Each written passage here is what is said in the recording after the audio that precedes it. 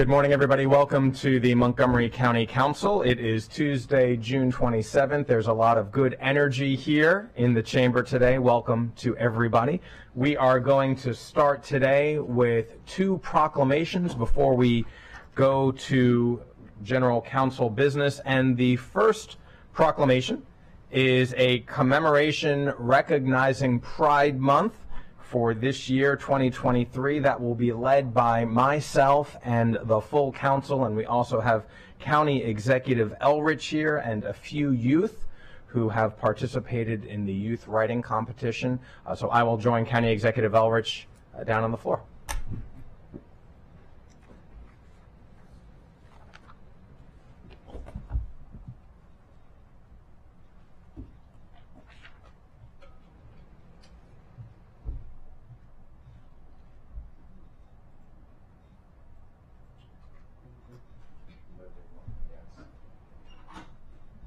We have the big proclamation here. You want to hold that one? Yep. Fantastic. Well, good morning, everybody. It is the end of June, but it's been a really wonderful month celebrating Pride here throughout the county. We had a wonderful Pride in the Plaza celebration in downtown Silver Spring. We've had a number of events organized all throughout Montgomery County over the last 4 weeks.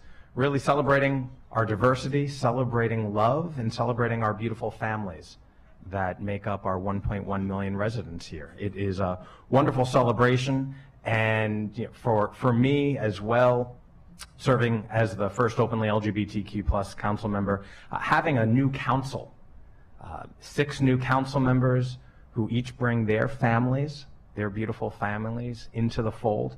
Their love and shared commitment for our community, it is a wonderful thing. And that shared commitment and that love is more important than ever, because while we celebrate Pride here in Montgomery County, there are jurisdictions and states all across the country that are doing the opposite. Over the last few months, there have been more than 520 anti-LGBTQ plus pieces of legislation introduced throughout this country. Reversing rights, shoving people back in the closet, taking away our dignity. This is not the Montgomery County way. This is not Maryland's way, which is why this celebration, this continued celebration, and the continued laws, regulations, and policies that we pass here in Montgomery County to make sure that everybody is loved, is respected, and is seen for who they authentically are. And it's also important to note that later today, this council will be codifying and creating an anti-hate task force, further making sure that members of the LGBTQ plus community and every group here in Montgomery County feel safe, seen, and respected while living within our borders. That is who we are, and I'm glad to have a partner like County Executive Elrich in these efforts as well, and I'll turn it over to him to make a few comments. So this is, an issue of great consequence. For centuries, people were rendered invisible. And in our own country, people were required to be invisible for a very long time. And, it is good to see how rapidly the cloak of invisibility was forced to come down. But there's still people out there trying to put it back up. And we're going to have our own debate in Montgomery County, in the school system. I think everybody knows that's like probably the elephant in the room. But, the truth is that if the signature of our community is that we protect and value everybody, then everybody means everybody. And everybody who comes to us and says, we want you to support us and protect us and make sure we're safe there, needs to extend that courtesy to everybody else in the community, including the LGBTQ plus community. There can be no exceptions to tolerance, and you can't pick and choose who you tolerate. So we have a responsibility to, do the right thing. I started, I do these weekly messages, and this month We started with an interview with Rich Madaleno and myself, because Rich was this amazing leader in the state legislature on the gay pride issues, and I guess before him was Sheila Hickson. And so, Maryland made great strides in gay marriage. The first place by ours, I think, to actually pass it by referendum, but it was no small thing. And so we're on a path that we're not going back from. People need to be visible. They're visible anyway, so people who think if I erase them from books somehow they're not going to exist is a little bit nuts. So I'm proud to stand here, proud to support this community, and I want everybody to know that we're not wavering, we're not backing up. We know what's right, and we're going to keep doing what's right. It's the easiest thing to do. Anything else gets you into a convoluted, mind-twisting mess. Just doing what's right is pretty simple, pretty straightforward, and in this case, really clear. Thank you. Thank you very much, County Executive, and also extend our deep appreciation for the leadership of Senator Rich Madaleno for everything that you've done and continue to do for our county and our state. At this point in time, I would like to invite up 2 local high school students. Part of Pride Month is youth engagement, and we want to make sure that youth voices are heard. And we organized an essay competition, a poem competition, and allowed students to share their thoughts regarding LGBTQ+ visibility and representation.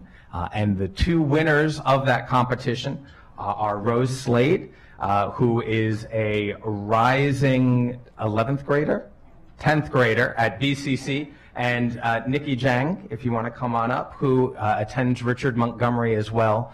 And they're going to share with you their own thoughts, their words about representation, about diversity, and about our beautiful community. And so, Rose, we'll start with you. Good morning, everyone. I wonder if my friends can't imagine growing up. I've heard so many people talking about what representation meant to them, being able to see queer people exist, just exist, to simply see them in the world and in books. So many people say how they can't visualize their future because they've never seen someone like them have one. That when they were young and someone asked them what they wanted to be, they never knew. Not because they didn't know what professions they liked, they just couldn't visualize themselves having a future.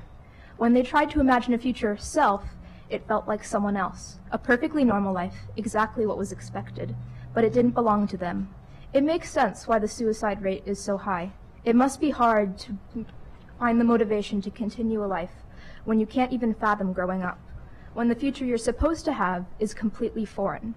I remember an old queer person's video. I don't remember what the video was about. I remember all the people in the comments talking about how that video was the first time they'd been able to see a queer person grow old. All the creator did was exist visibly, and so many people realized that they had a future. I wonder if my friends can see themselves growing old. I never asked them about it, but I hope they can. They deserve to exist.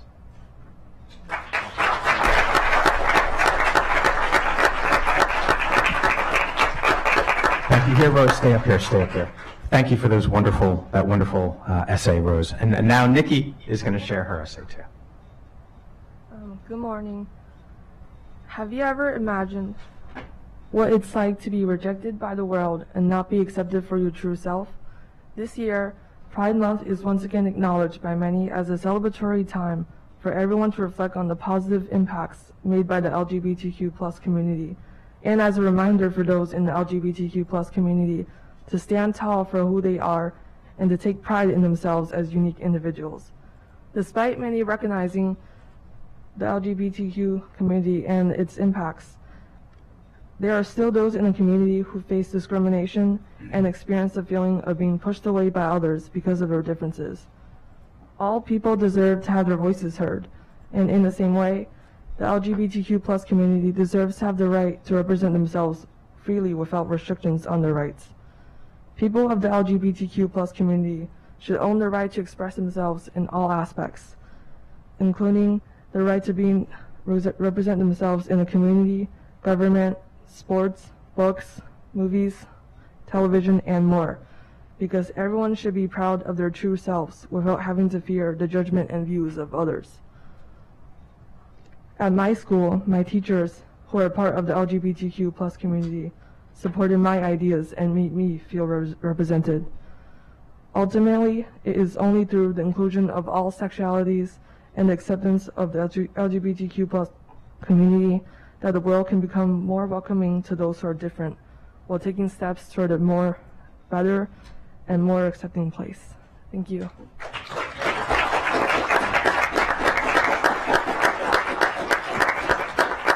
You can see why they're here today, and I want to first also thank both of you. Thank all of your teachers and administrators at BCC and at Richard Montgomery and within MCPS, trying to foster a community where everybody is safe, seen, and welcome. And also, I just want to thank their parents. You know, I want to thank you for raising children who want to celebrate our diversity and inclusion and share their love with everybody. So thank you very much to your parents. With that, I'd love to bring my colleagues down so that we can read this proclamation together for the official Pride 2023 proclamation. Here, Rose, you want to take that?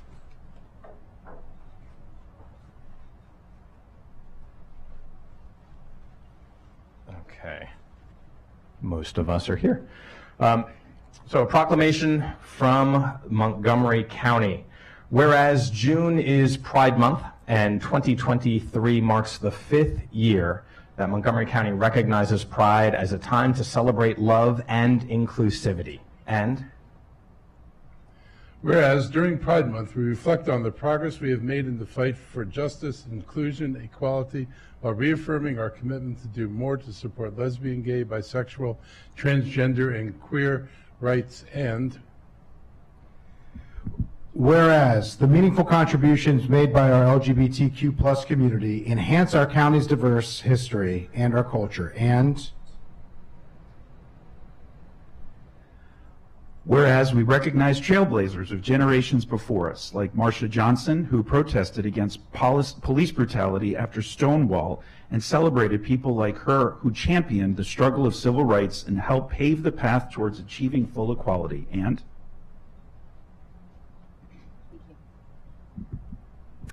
whereas we celebrate the accomplishments and victories of the LGBTQ+ community, such as the 11th anniversary of the marriage equality in Maryland, while highlighting the dangers of the Supreme Court reversing the hard-fought progress made in recent years. And whereas we honor the resilience and determination of the many individuals who are fighting to live freely and authentically. In doing so, they're opening hearts and minds and laying the foundation for a more just and equitable society. And whereas today the rights of LGBTQ+ Americans are under relentless attack, members of the LGBTQ+ community, especially people of color and trans people, continue to face discrimination and cruel, persistent efforts to undermine their human rights. And whereas Montgomery County reaffirms its commitment to support our non-binary and transgender residents, particularly Black trans women, who continue to face marginalization, discrimination, and violence. And whereas Pride is a time to recall the trials endured by the LGBTQ+ community and to rejoice in the triumphs of trailblazing individuals who have bravely fought for full equality. And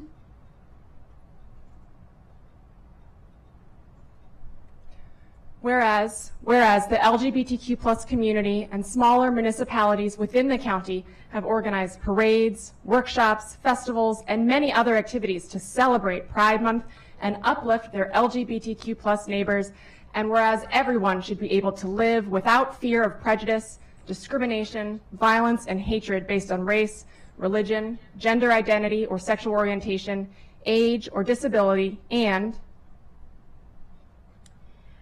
whereas, with the Progress Pride flag proudly raised in our Veterans Memorial Plaza outside the County Executive Office building, Montgomery County stands with LGBTQ+ people their loved ones, and allies locally and across the country. Now therefore be it resolved that Mark Elrich as County Executive, Evan Glass as Council President, and the entire Council of Montgomery County, Maryland hereby proclaim June 2023 as LGBTQ+ Pride Month, presented on this 27th day of June in the year 2023. Happy Pride, everybody. And what I would love to do, we are about to take a picture. If you are here and you want to celebrate Pride and you want to be in a picture with all of us celebrating Pride Month, we welcome you to come on down for a quick photo. So come on down, everybody.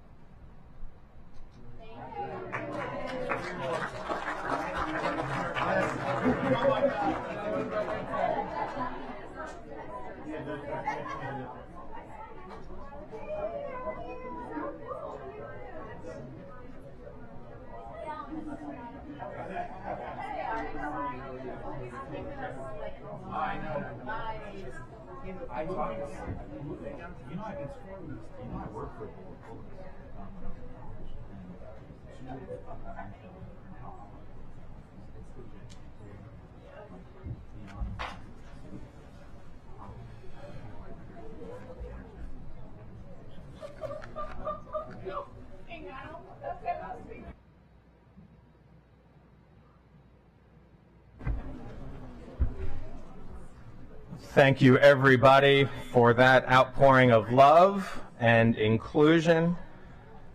Next, we will have a proclamation recognizing Mike Riley, the director of the Montgomery Parks and the Parks Department, for their award-winning Natural Grass Fields program, and that will be led by Councilmember Fani Gonzalez and, I believe, County Executive Elrich as well.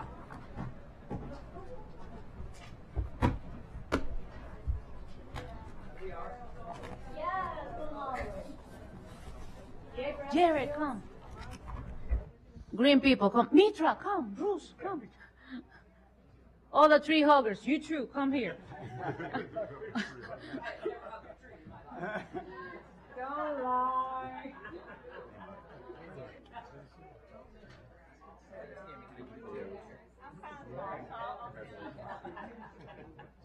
No, sorry. I know. Come on here, guys, come. They don't want to be with you. Don't be shy. All right, guys, I'm going to start. Good morning. Good morning. See, happy people. My name is Natalie Fani Gonzalez. I'm the council member for District 6. I'm the chair of the Economic Development Committee, and I'm a member of the Parks, Housing, and Planning Committee. I am here on a very special occasion. Where's Mike? Oh, what are you doing all the way there? Come over here. He ran away already. We're here to give a special recognition to Parks Director Mike Riley and the team of Montgomery Parks. Ta-da! For the tremendous progress on transitioning to natural grass athletic fields, not only on parkland, but also in many MCPS locations, primarily elementary and middle schools. It is a model program that is providing opportunities for workforce development in addition to safer and healthier play areas for which the leadership of Montgomery Parks has received national recognition. Previously, as a member of the planning board, where I was, I worked with Mike to move parks in that direction. Last fall, I attended the most recent athletic field showcase at Wheaton Regional Park, and I was very, very impressed, which demonstrated uses of the latest technologies to maintain the safety and playability of athletic fields. On a personal note, I have always been against tire waste in playgrounds and synthetic fields, and Mike knows that very well. With my youngest, Luca was just a baby. He was 1. He was in one of our playgrounds, and he touched the rubber surface, and he burned himself. That's how hot it was, and that is not okay. So I've been very passionate about it since I was on the planning board, and I continue to do so here on the county council. So grass fields reduce the risk of heat, stress, and injuries. Synthetic turf fields place athletes at risk of heat stress and injuries, and that's why we shouldn't have them. So I'm very honored to have a series of folks here, including Delegate Jared Salomon, who's going to provide a couple of words. Where is Jared? Oh, there you are. And alongside with County Executive Mark Eldridge. I'm going to start with the County Executive first before we move on. Okay. Hey, thank you so much.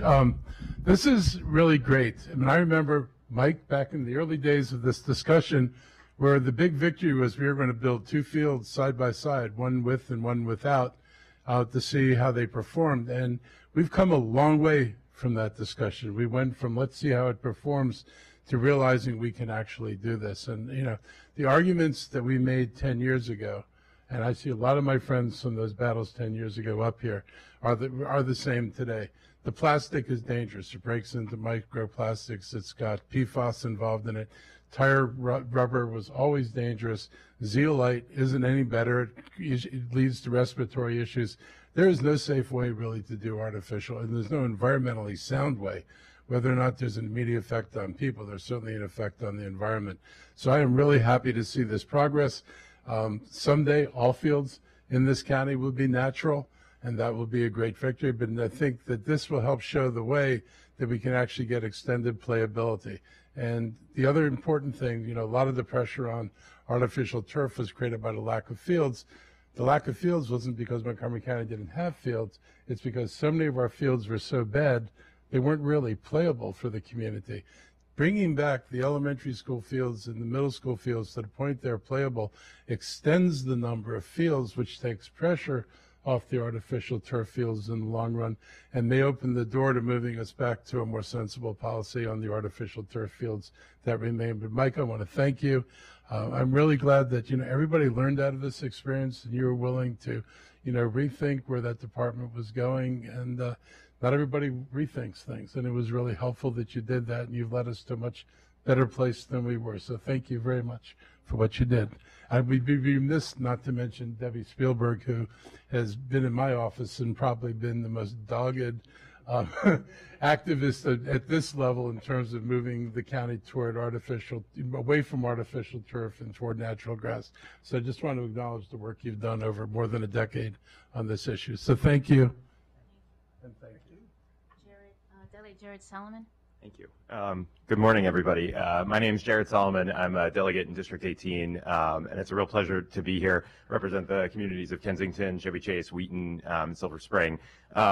You know, we've really tried to partner at the state level. Actually, one of the best things we get to do every year is bring home significant chunk of money for our parks. I think it's really, I always knew how important and special they were to the county, but as a relatively new dad, we have a 3-year-old and a 6-month-old. We spent a lot of time at our parks, and especially during COVID, I don't know what we would have done. And as we come out of the pandemic, I think it's only heightened the importance of publicly accessible outdoor spaces for everybody, and that's making sure that they are as healthy and safe as possible.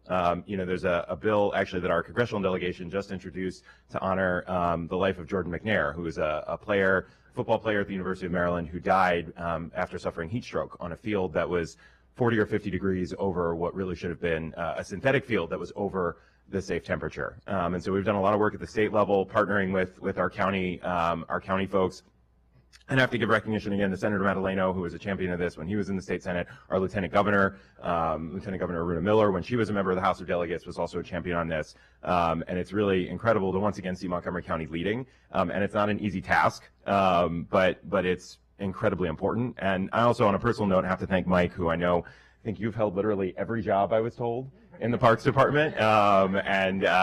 Mike is going to retire shortly. And I can't thank you enough for the work that you've done. And Mike is also a neighbor in Kensington, so you can come knock on my door and complain to me about things that we're not doing well. But just thank you to you and your whole team for the work that you have done in making this county just an incredibly wonderful place to live.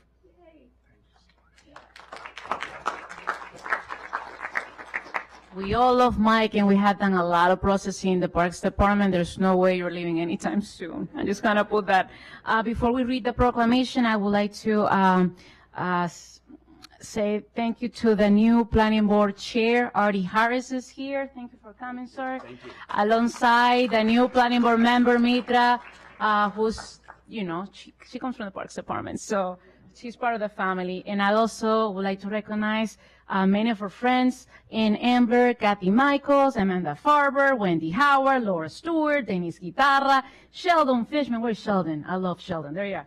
Bruce Adams, and so many other people who came together to celebrate Mike Riley and the amazing work that the Parks Department has done.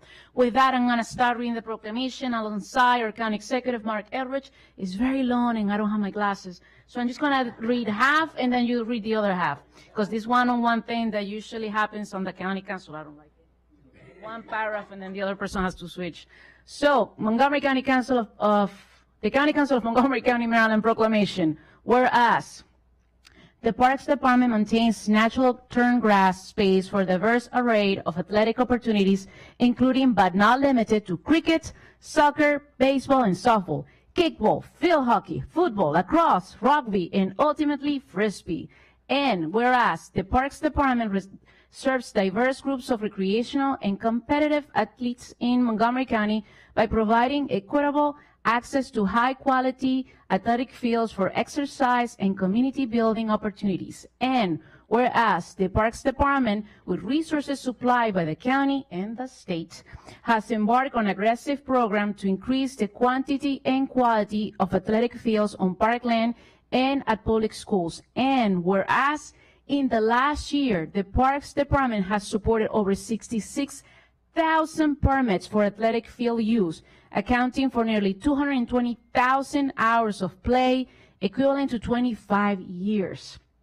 And whereas the Parks Department continues to improve and upgrade park fields with sustainability and climate action in mind, installing highly efficient soil moisture and irrigation systems, as well as selecting high-efficiency lighting options that are designed to provide safe, well-lit spaces that reduce energy consumption and align with the Dark Sky Initiative to reduce light pollution and impact to migratory birds.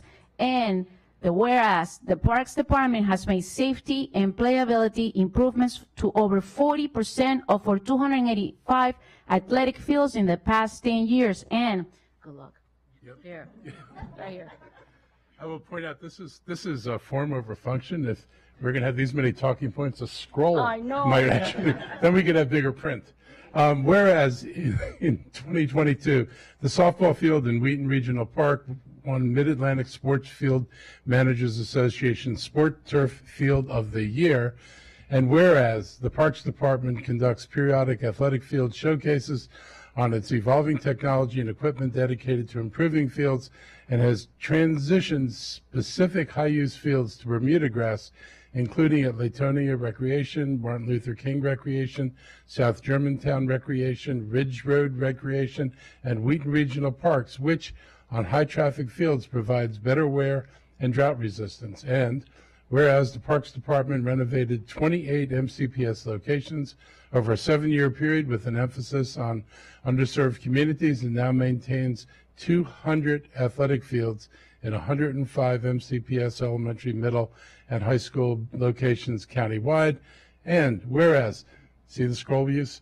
Whereas the Parks Department renovated 28 MCPS, I did that one. Okay, whereas the Parks Department worked with MCPS to complete stage 1 of the County Council funded Montgomery Blair High School project, which included renovating the track field with an amended soil profile, state-of-the-art irrigation, Bermuda grass, and lighting, which will be available for community use after Phase 2 practice field is completed. And whereas the Parks Department celebrated with the Recreation Department to provide high-quality grass athletic field at White Oak Recreation Center, which serves as a highly populated, diverse community.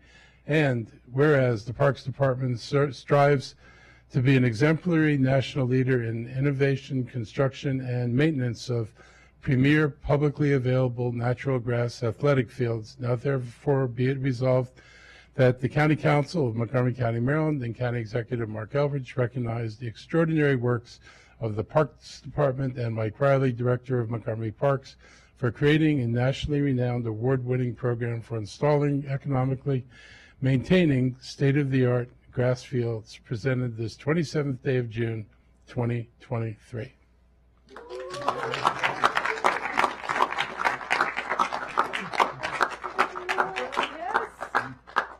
Wow, thank you. That was really wonderful and appreciated. I heard my name said a lot, but if you look at my fingernails, you'll see I haven't been digging in the dirt much at all lately. I've been sitting at a desk.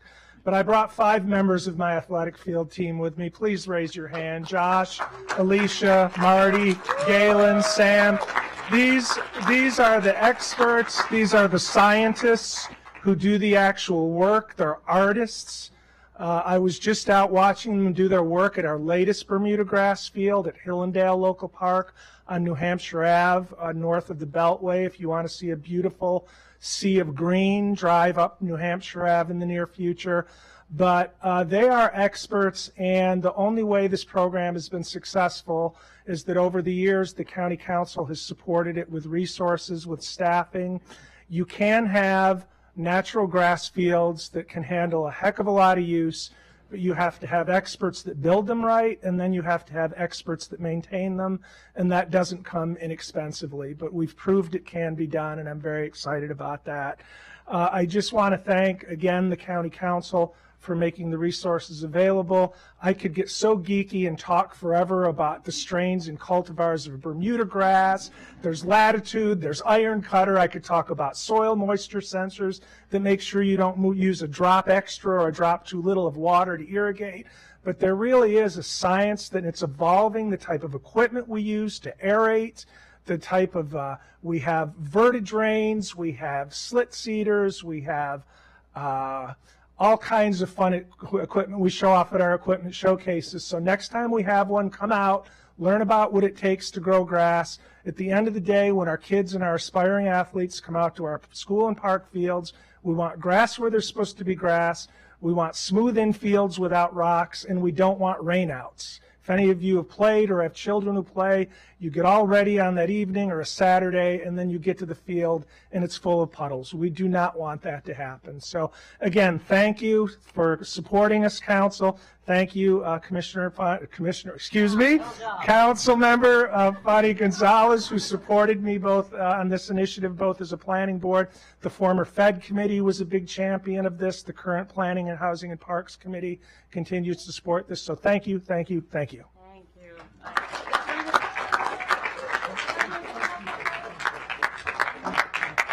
Let us take a picture, guys.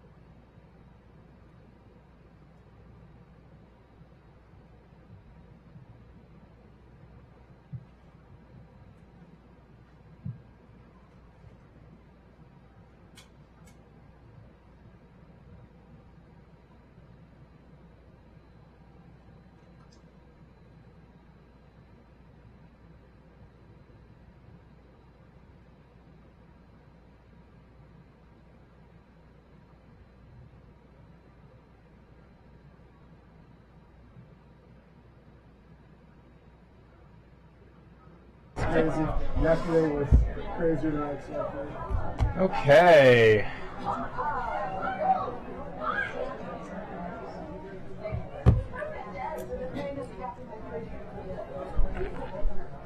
Thank you all for the celebrations this morning and for the all-star team that helps makes our Parks Department and our fields run safely, smoothly, and ecologically, right?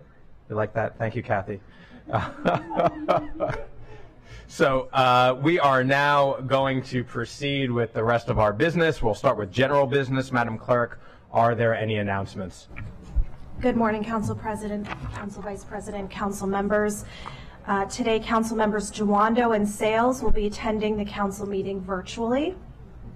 Also, the public hearings for agenda items 3T, transfer of unexpected project balance within the FY24 capital budget and amendment to the FY23 to 28 capital improvements program, Montgomery County Public Schools for multiple construction projects to MCPS local unliquidated surplus account number 999 in the amount of $3,400,000, and item 3U, transfer of unexpected project balance within the FY24 capital budget and amendment to the FY23 to 28 capital improvements program, Montgomery County Public Schools from MCPS unliquidated surplus account number 999 in the amount of $3,400,000 to multiple construction projects is scheduled for July 25th, 2023 at 1:30 p.m. Thank you. Thank you, Madam Clerk. The minutes of the June 13th council session have been circulated to council members. Are there any changes? Not seeing any. Those minutes are approved. We are now going to sit as the Board of Health, and we welcome Dr. Davis, our Chief Health Officer, Mr. O'Donnell, our Program Administrator for Public Health Emergency Preparedness and Response, our new Director of Health and Human Services, and also Ms. Clemens Johnson as well. And before we start with this biannual update, I'm going to turn it over to the Chair of the Health and Human Services Committee, Councilmember Albornoz. Thank you very much, Mr. President. So these briefings are a little less dramatic than they were a couple of years ago, but they're just as important as they were a couple of years ago. The importance of public health, the infrastructure that we have here in our community, is not by accident. It's done by incredibly dedicated public health professionals, such as the ones before us today, who are working tirelessly 7 days a week, 24 hours a day, to help ensure the health and safety of all of our county residents, especially those most vulnerable. On Saturday, I had the opportunity to attend the graduation along with Director Bridgers of the Health Promotores program through the Latino Health Initiative. And it was a class of 21 individuals, and all of them brought their families. The room was packed over in the executive office building. And you could tell that this was a calling for each of them. They are the bridge. They are among many examples of what we need more of moving forward to ensure that we connect these wonderful services that we have available, that we need more of, that we have to ensure is affordable and accessible, but connect what we have and what we will have in the future to the community that needs those services. So I'm very proud of the work of Dr. Bridgers, Dr. Davis, and Mr. O'Donnell for your dedication, and please continue to express our deepest appreciation to your teams for all the work that they do. Look forward to the briefing today, and I've got a couple of questions, but we'll wait till after the presentation. Thank you. Very good. Thank you very much, Chair Albornoz. I will turn it all over to you. I don't know if there's a slide deck that we want to start with, or Dr. Bridgers, you want to kick it off? Sure. Thank you, Council President Glass and the entire council sitting this morning as a Board of Health. It's been a while since we've had a chance to chat about the state of health in Montgomery County, and today's briefing will be less COVID-centered. However, we have some information about where we are in future planning and consideration of a virus that still looms in the community. I am grateful to have Dr. Davis as our Chief Medical Officer, our Chief our public health officer, and Mr. O'Donnell. We continue to do great work in the community, and I look forward to their robust update. Lastly, I'd like to echo HHS Chair, Committee Chair Albornoz, and salute the inaugural class, Visa Salud, our health promotores. They do great work. They are trusted, a trusted part of our community, as well as our other minority health initiative partners who continue to help us stay grounded and focus on community and population health and human services. So without further delay, I will turn it over to Dr. Davis and Mr. O'Donnell to lead us through the presentation and public health update this morning. Thank you. Thank you, Dr. Bridgers. Thank you, Council President Glass and HHS Chair, Councilmember Albornoz, and the rest of the council sitting as Board of Health. It is exciting to be before you today. I was last before you in February to talk about opioids, and last week marked my 6-month mark. So you guys haven't run me out of the county yet, so happy to be here. The health update today, we are going to, the main focus, we're going to give an update on COVID, where we are and our plans for the future. We're going to talk about updates on opioids and mental health. In your briefing packet, you've received additional information on the state of the health of the county. Provided that as background information, but if there is, if you have questions about that, we certainly can go into that or other concerns that you might have today. So look forward to your questions. Pleased to also have with us Mr. Sean O'Donnell, who is the acting Deputy Chief Health Officer. So glad to have him on the team. So you can go to the next slide. And so we are going to give yet another COVID-19 update. And long story short, I am cautiously optimistic that this may be the last time that the COVID-19 update is the first thing that we talk about in our public health updates. So things are looking really well. If you go to the next slide, you can see this is the 7-day moving average of case rates for COVID, and it goes all the way back to 2020, as that's where that beginning dot is, and that end dot where you see the red triangle was as of last week. And you can see our case rates are much lower. But I look at this with an eye of caution. So this is based on PCR testing.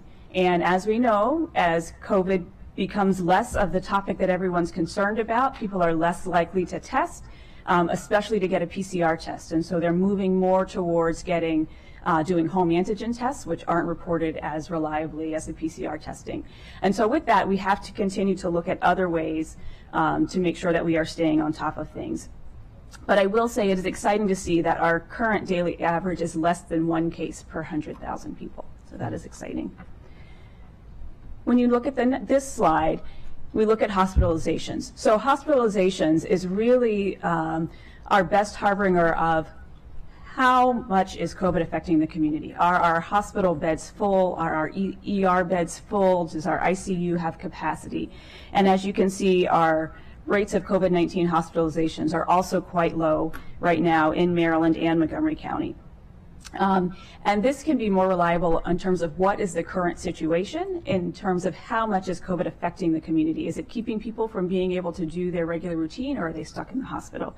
And what we're finding right now is that hospitalization rate is low. You can see total occupied COVID beds is just 69 across the county, only 11 folks in the ICU. And we've had several days in the last few months where we had no patients with COVID in the ICU, which is something to be celebrated.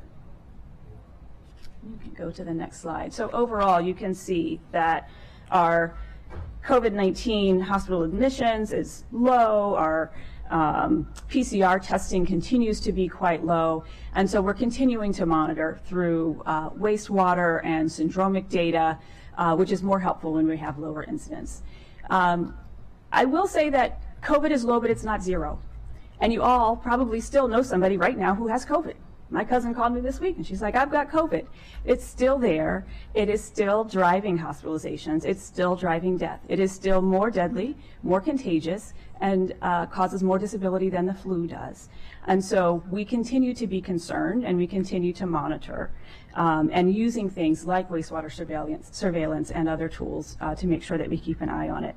I do want to note that the highest proportion of documented cases continues to be in those who are older than 35. And from what we are seeing documented in non-Hispanic whites. Also important to note, the most severe cases continue to be in those who are either unvaccinated completely or who have not received boosters. And so we continue to see the efficacy and importance of getting the COVID vaccine booster in terms of preventing severe illness. Let's wait for all the presentations, and then we'll do Q&A. So if you want to send me a message, and we'll get you in the queue. So part of Montgomery County's success in COVID has a lot to do with our high rates of vaccination. So as of mid-May, more than 95% of the county residents had received at least one dose of vaccine. 35% had received the bivalent booster, and we continued to push vaccination. The efforts for distribution will shift in the fall to really focus on underrepresented communities and folks who are underrepresented in the current booster rate. If you look at the graph on the bottom, you'll see when you look at folks who are over 50, while there is some disparity, racial disparity in vaccination rates, it's not that much. It's really in that 18 to 50 age range where we see the greatest racial disparity in vaccine uptake. And then when we look at our pediatric population, we see that the vaccination rates have not been that great at all. And so continuing to push that in our pediatric population, especially as we will enter into another school year in the fall, which I expect to be more normal. So no masks and full access, and we want to make sure that our kids are protected both for themselves, but also to prevent the spread to teachers and older adults that might be in their home. Next slide. I think another thing that it's important to note is that with vaccines widely available in 2022, DHHS in private practice, at pharmacies, DHHS was able to really focus our vaccination efforts on those who are most vulnerable and those who may not have had the same type of access to a private physician or to a pharmacy.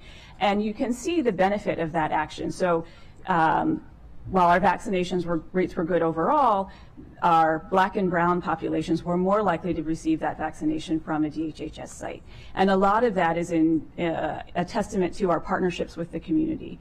The Asian American Health Initiative, Latino Health Initiative, African American Health Program, Salud y Bienestar, the Black Physicians Healthcare Network, all of these organizations over the last few years have really been an extension of us and really conveying that community trust, going to community events, to churches, to community centers to really help extend our vaccination efforts, in addition to partnerships with MCPS to be able to provide those vaccinations in schools. For the fall, DHHS will continue to focus on our underrepresented communities. For the fall, in terms of continuing to monitor, we will continue to provide home test kits. Again, PCR testing is less indicative of the population level disease, and so we continue to use wastewater surveillance, which provides additional community level tracking. We are expanding our wastewater surveillance capabilities. In addition to COVID-19, we'll also be using it for Candida auris, which is a multi-drug resistant, very severe fungal infection, hepatitis A, which is a viral infection that is spread through the fecal-oral route. There is a vaccination for it that's available, so knowing where those pockets are allows us to target vaccination. And we are also exploring illicit drug monitoring through wastewater for opiates and other drugs. So I want to shift gears a little bit here to talk about opioid use and response. So we came before you back in February and talked a lot about opioids, especially in youth. So I want to give a little bit of an update on where we are with that and kind of steps towards the next direction. So I'd like to remind Council of the really framing this bigger problem. So the opioid conversation, misuse, fentanyl, is really just the tip of the iceberg as part of a broader issue around mental health, depression, anxiety, and we'll see some of that play out in some of the county health data as well. And in addition, while opioids and fentanyl is the tip of the iceberg, we need to make sure that we are targeting all aspects of that and not only focusing on just opioids and fentanyl, but really thinking about the broader mental health issues that are a part.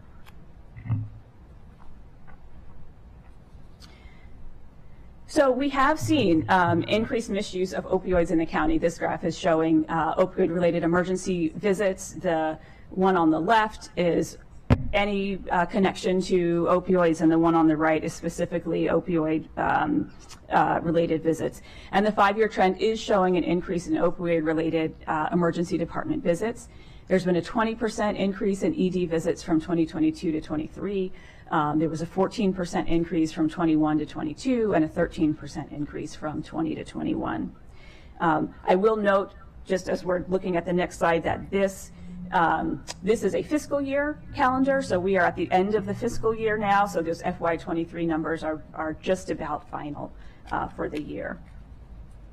When we look at the next graph, I will just say that these are calendar year numbers, and so when we look at the 23 numbers on this graph, we are only halfway through the year. And so we had noticed since about 2012, with the exception of 2018, this gradual increase in opioid use with a spike in highest rates in 21. And then in 2022, we saw a pretty dramatic decrease in opioid use. And while it might appear that that decrease continues in 2023, I again want to remind you that we are only halfway through the year. And while we've had about 45 cases of opioid deaths, that is more than half of what we saw in 2022.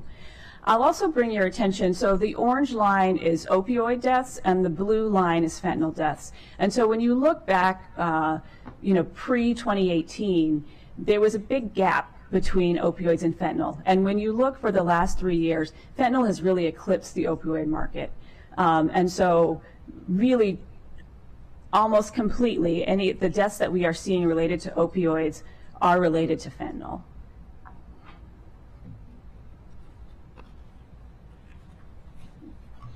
You can go to the next slide. We are also seeing an increase in youth opioid-related deaths. So the gray bars are, related ER visits. So the gray bars are all ER visits related to opioids, and the purple is the proportion of that is for folks under 21, and you can see that increasing proportion there. Part of that trend, there's been a shift in the market. So whereas we used to see the youth that were using opioids, it tended to be prescription opioids that they stole out of the medicine cabinet from their parents and grandparents. They were Percocets or other pills that they were using. Now we are seeing a shift that they are going straight to fentanyl and illicits in the market that they are getting on the black market. These are typically not things that they're finding in the medicine cabinet, which has caused us to shift our direction. So whereas our initial messaging was really around how to keep medicines safe and how to dispose of them safely, now it really is more around don't start. If you start, go slow, messaging around the dangers of fentanyl. And we recognize that mental health challenges may promote self-medication. So we are seeing some kids who are looking to fill a void and looking to medications and illicit drugs to fill that void. So I want to remind folks of our public health approach to preventing opioids. So primary prevention, which is around education awareness. How do we get people to not start in the first place? Making sure that we are teaching kids resiliency skills and how to adapt and taking advantage of peer networks.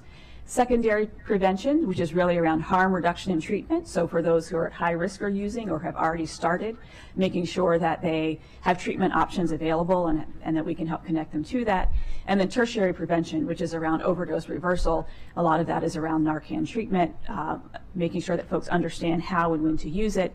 And then in the unfortunate event of an overdose that results in a death, supporting folks with grief and loss support. So I want to talk a little bit about teen mental health and substance use disorder. Again, this is talking about the bottom of the pyramid. How are we trying to increase resilience amongst our youth, those before they have even started to use drugs? So we've reached more than 5,000 youth with the Adolescent Substance Use Prevention Program. This uses evidence-based, the Botvin Life Skills curriculum. It is highly interactive and curriculum and skills-based, designed to promote positive health and personal development for youth in high school. It seeks to assist youth in developing personal management skills, general social skills, and drug resistance skills. Currently, this program is only in our high schools. we are looking to expand it so that we can start to expand this to our middle school students as well. And we are working to build capacity so that we can also reach all of our high school students. There's also the Be the One social media campaign. We've gotten over 70,000 impressions, and it really works to educate adolescents, young adults, and families about mental health and substance use, teaching the 5 steps of Be the One: helping a friend, making sure they know that help is available, and working to keep them safe. It promotes the use of 988 when someone is in need of support, and you can see this is a sample Instagram post. And we have seen this be effective in some of the overdoses that we have seen from our teens this year. While it's unfortunate to see an overdose, we were happy to see that the friends stepped in and did what they were supposed to do. They gave Narcan, and they supported that student, that friend, until the fire and rescue were able to arrive. We also are exploring increased capacity for adolescent substance use disorder treatment inpatient beds. So we talked before about the lack of beds available for adolescent youth, and so we have been in multiple conversations with the state as well as conversations with our other counties, local health officers about options. And so while we aren't ready to discuss the details of that, there are some conversations about being able to open up something rather quickly, and so we are excited about that. We also have provided treatment funds for uninsured clients, recognizing how important it is to be able to get folks into treatment. When somebody is ready to go, we want to make sure that they are able to go and get there. I, along with Luke Hodgson, chair the Opioid Intervention Task Force that is tasked with distributing the opioid restitution funds, and we are using those to help expand resources and coordination. That will also be coming before council soon, if not already, to approve that budget. And so I also want to address harm reduction. The graph on the left, you can see this is where Narcan has been distributed, where we have firm reports from EMS. I will say that this is less reliable data now because more folks have it available in the community. Our harm prevention folks have trained over 4,500 individuals on how to use Narcan, and it distributed over 8,000 kits. They have served over 300 individuals through syringe services programs, distributed over 4,000 fentanyl test kits, and they are using heat maps for targeted outreach to communities to make sure that naloxone is getting into the places where we need it the most. And again, that's an opportunity for our wastewater surveillance to be able to identify targeted areas to make sure that we are putting prevention efforts in the places that need them the most. More community organizations have become overdose response programs. So initially, DHHS was the only place that could provide Narcan to individuals. Now MCPS has taken that on, EMS, and several other organizations have become ORPs, and so they are able to get Narcan and distribute it to the community.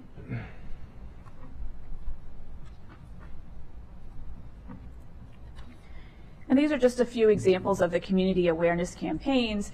The Go Slow campaign educates on the dangers of fentanyl and encourages people to get help for opioid disorder. It's been seen on TV, streaming, ride-on buses, bus shelters, and social media. The More in Common campaign reinforces that regardless of our path in life, we have more in common, and that anyone can be impacted by mental health or substance use disorder, and it's okay to talk about it. The Drug Take Back campaign aims to bring awareness to the dangers of prescription drugs and how to dispose of them safely. The Good Samaritan Law campaign educates the community about the Good Samaritan Law, which protects individuals who are actively assisting someone in a medical emergency. And the Anti-Stigma campaign, which aims to educate about the various ways people can find mental health or substance use treatment. You may have even started to hear on the radio or on Spotify our ads targeting Latino youth around the dangers of fentanyl. This is in conjunction with LHI, our Latino Health Initiative partners that have purchased these spots and have been really effective in reaching into our Latino youth community. So future steps, in addition to increasing the availability of Narcan training, we will continue to increase availability of Narcan distribution through our community partners. DHHS internally has convened a work group, cross-department work group, to make sure that our messaging is consistent. The Latino Health Initiative has been working on a public education campaign that I just mentioned, and behavioral health continues to gather evidence on the impact of opioids. We continue to work with our community partners, such as Montgomery County Prevention Alliance and Montgomery Goes Purple on our drug coalition efforts. So I will end there. Take questions. You guys have additional information in your packet. If you want to go into that, we can go into that and open it up for the conversation. Dr. Davis, I appreciate that. A number of colleagues do have questions, but let me just ask procedurally from you all, do each of you have a presentation, or do you want to just, no, we're good. Okay, so this is the end of the formal presentation. We will begin questions. Let me first state my appreciation for all of that information. Councilmember Albornoz alluded to the evolving nature of these briefings. Clearly, during the pandemic, these were very regular briefings that we had, but prior to that, as a former member of the Health and Human Services Committee, these were much smaller affairs. And it was basically a briefing with the committee itself, and I remember they were some of the most illuminating conversations because the information presented pre-pandemic showed us what could come, what did come. And now that we are armed with this information, we have to do everything we can to keep everybody healthy and safe. And in looking at the presentation, Dr. Davis, I want to pick up on the opioid and fentanyl epidemic that is out there, particularly as it relates to youth abuse and incidents there, and knowing that the Narcan training has been incredibly well received. It has been a very popular conversation and presentation, the trainings that MCPS, that DHHS have provided.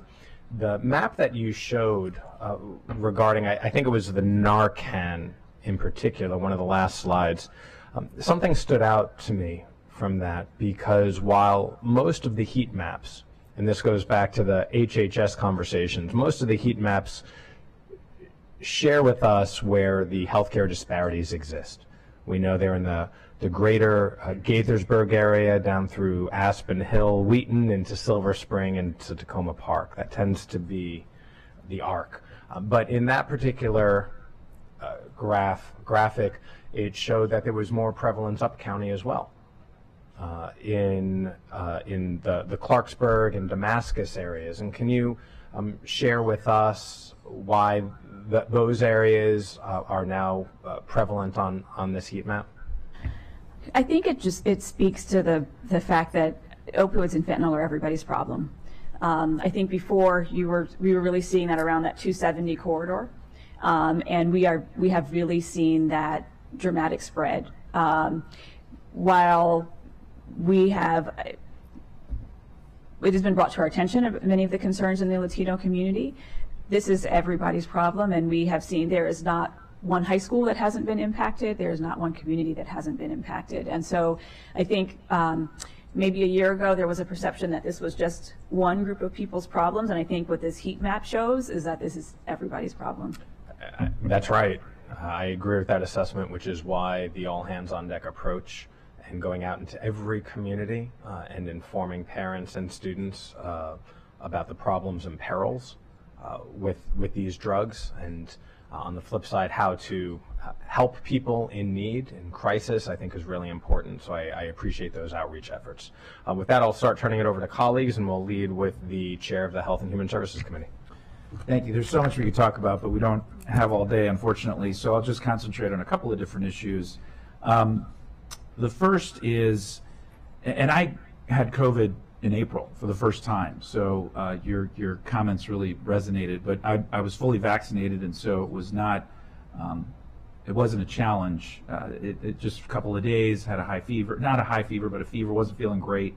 But I do think reinforcing where we are with our general public on the importance of vaccinations is important. The fatigue is obviously, it's beyond fatigue at this point. It's like a numbness. And so I think that we have to, because on the horizon, who knows what's next? And I think there has been, unfortunately, now, once again, during the presidential election cycle, there's a candidate whose very significant part of his platform is discussing vaccinations and spreading misinformation that makes things difficult for us on the ground.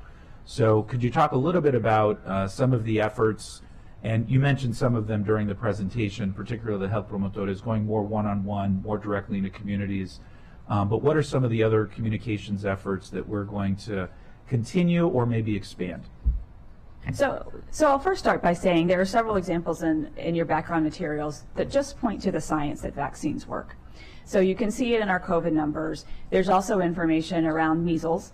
So we had a measles case a few weeks ago, our first case in 5 years, that did not spread because everybody around them was vaccinated. And there's a slide in there that shows how significant the impact of vaccines are for measles. Also, there's a slide in there around Mpox. And while Montgomery County has, we're kind of middle of the road in terms of the number of cases, we have the highest rate of vaccination. And I think, again, that speaks to the fact that because folks are getting vaccinated here, we aren't seeing those same rates of Mpox in Montgomery County. And so, again, I go back to the science, and I know not everybody believes in science, but I believe in science. And, you know, again and again, showing the evidence that vaccines do work and make a difference. But again, it goes back to our community partnerships. And I think the success that we've had around vaccines is not because somebody from the government said, hey, I'm here with a vaccine, let me stick a needle in your arm. It's because somebody that they trusted said, I got this and I believe that it works. And so again, it's the Promotoras, it's our Black Physicians Healthcare Network, it's, you know, our Asian American Health Initiative. It's really, we are building on their trust in going out into the community and really creating that network of folks who want to get the vaccine.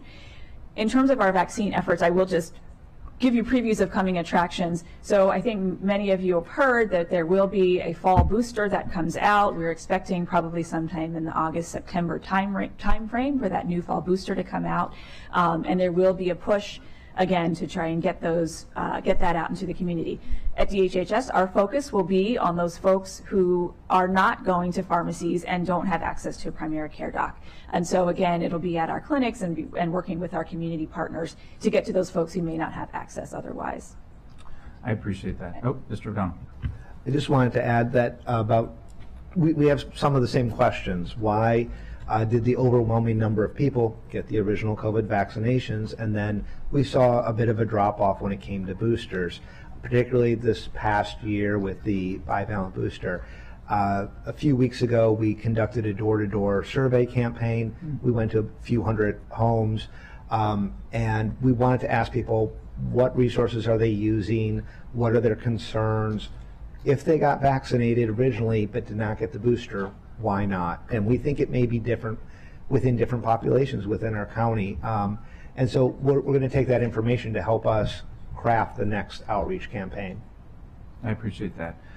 This is a left-hand turn, not part of the presentation, but during the winter Maryland Association of Counties conference, there was a lot of discuss regarding the legalization of cannabis and its impact from a public health infrastructure standpoint. And there was a lot of concerns raised by public health officials across the state regarding how and when things will specifically be implemented. There are lessons learned from other states that have gone ahead of the state of Maryland, and I'm not disputing the legalization. I think we're past that conversation now. It's just how can we as a community be prepared.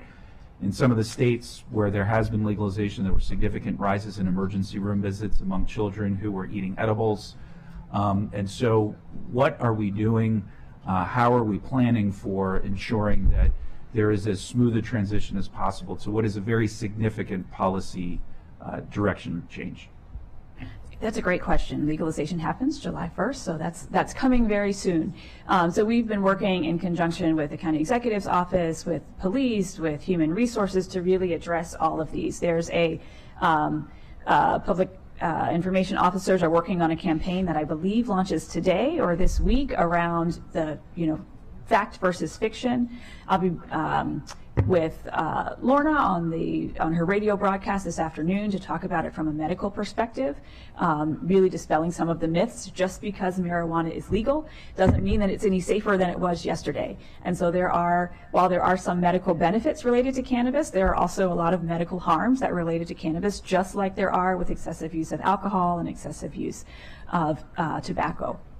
And so we want to make sure that that message is really clear.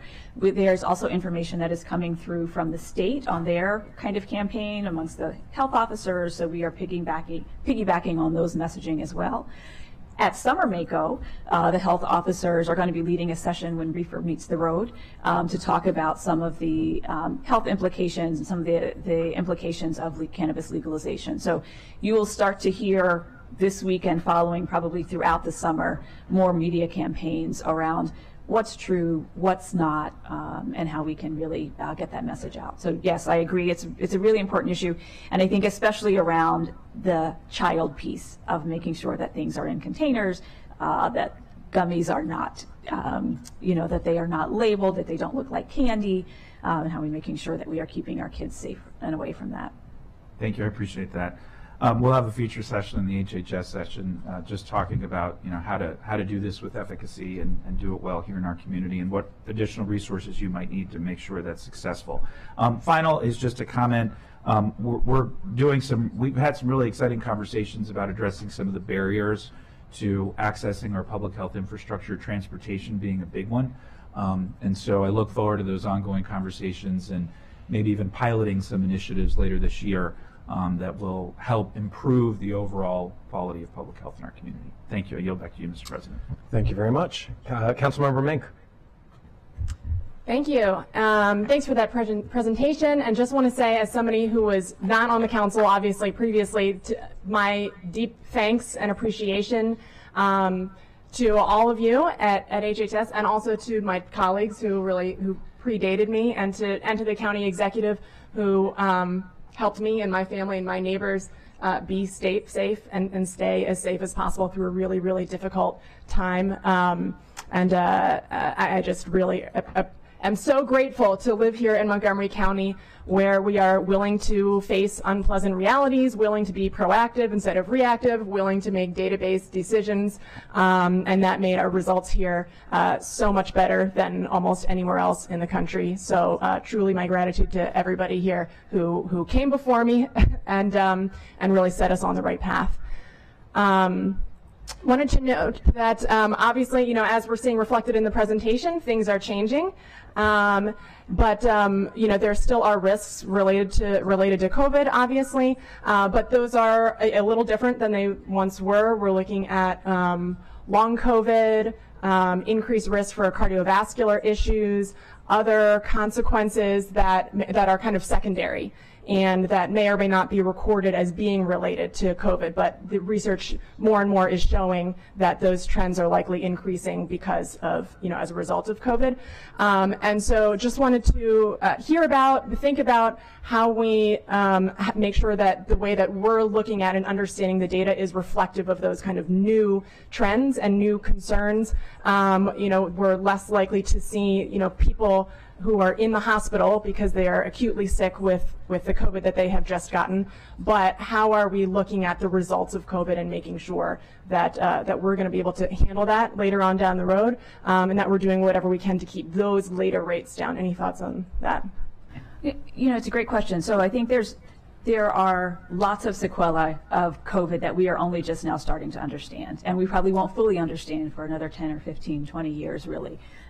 There is long COVID symptomatology, right, that is directly related to that, and have been in partnership with some of our other local health departments that are exploring that and the impact on the community, and how we can further understand what that illness looks like. I think even amongst the physician and medical community, we are still trying to understand what exactly is long COVID, how do you mark it, what are the markers for it, how do you treat it, how do you diagnose it? And so that is an ongoing conversation, I think, in the health community. But even beyond that, there is a lot of care that didn't happen during COVID. people didn't go for their cancer screenings. They didn't get their mammograms, their pap smears, their colonoscopies, their lung cancer screening. And so part of the worry is those cancers are going to show up later and more severe. And so there are outreach efforts around how we're making sure that we are pulling people in and getting their cancer screening that they may have missed during that time. There's also impacts around cardiovascular and chronic disease. So we know that COVID, folks who have chronic conditions like diabetes, hypertension, heart failure, were more at risk for getting COVID, and we know that the complications of getting COVID are more severe on that population. And so how we are working together with the health community, so I sit on the board of the Montgomery County Medical Society as an ex officio member because of the Board of Health, so that creates an opportunity to really connect with the medical providers in the county and really thinking about how are we getting ahead on some of those preventive measures. There I will highlight a community group that is working to distribute blood pressure cuffs to the African American community and partnering with other physicians on education around the dangers of blood pressure. And I think it is efforts like those that continue to help us stay ahead of really what we need to do. I will also highlight kind of previews of coming attractions. So in the fall, we will be reviewing the Community Health Needs Assessment that dives a little bit deeper into the kind of state of affairs of chronic diseases in the county and some of the things that we're doing for that. So previews of coming attractions for that too.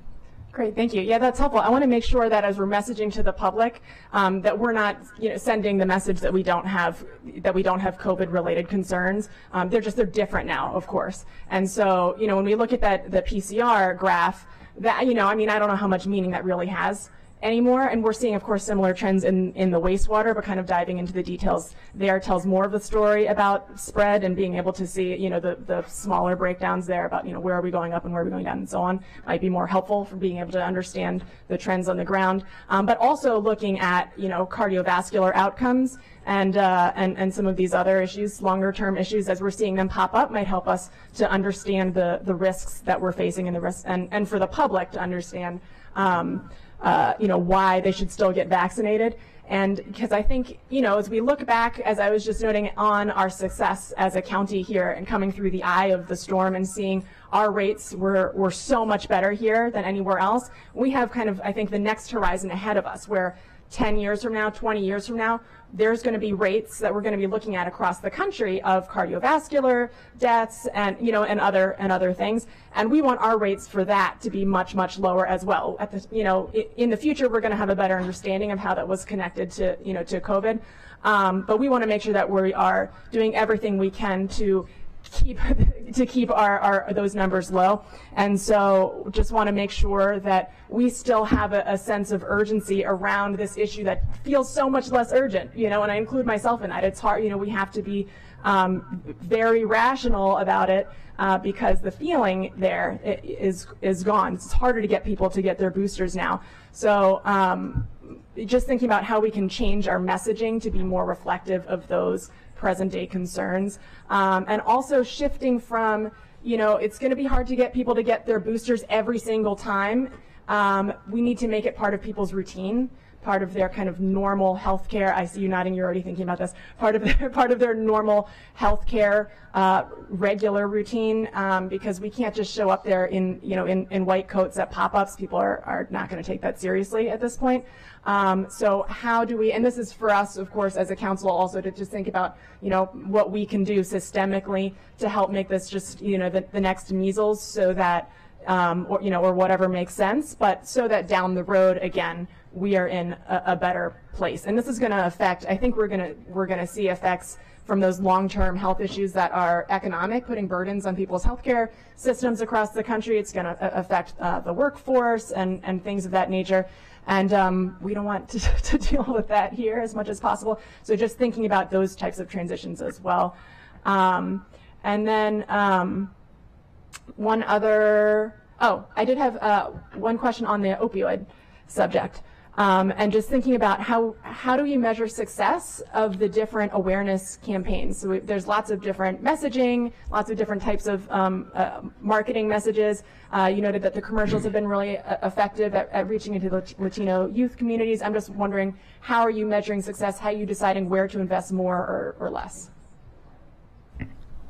trying to measure success in media campaigns is difficult, and I will leave that to the experts. I know that we're following impressions and, you know, how many was this seen by, and some of the surveys that we've done, you know, looking at that.